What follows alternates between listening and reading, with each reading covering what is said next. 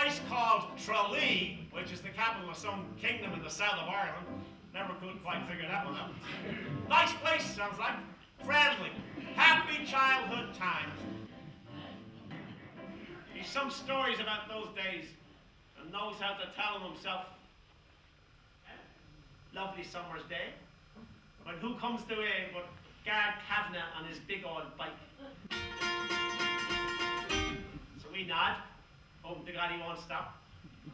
But he pulls up and dismounts like Gary Cooper having a bad day. Hello, boys. See? Hello, sir, said I. What are you doing out here? Nothing, said I. Nothing. And why'd you come all the way out here to do nothing? Why didn't you stay in town to do nothing?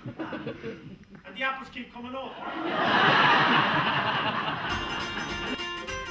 Oh, don't forget to shovel if you wanna go to work.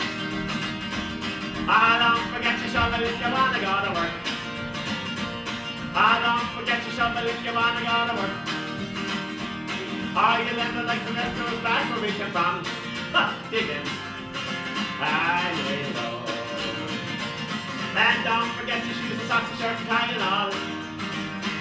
And don't forget your shoes and socks and shirt and tie and all. And don't forget your shoes and socks and shirt and tie and all. Mr. Murphy thinks you make a train if you have a fall. I need love. People will tell you now that what happened in Christie's career they saw coming a mile off. Well, you take that with a pinch of the old sodium chloride. All aboard for the Emerald Isle Express. Ambrose Donoghue said to me, why don't you do a gig in Ireland? And I said, sure, who'd come and see me, Ambrose? And he said, don't worry, there's a man in Dublin who'll look after all that. So I said I couldn't do it. You mean he's going to fly me over, put me up, and pay me money as well? I couldn't do that to the man. So we got to Whelan's in Dublin, and there was a big crowd outside, a queue, and I said, oh, who else is on in there?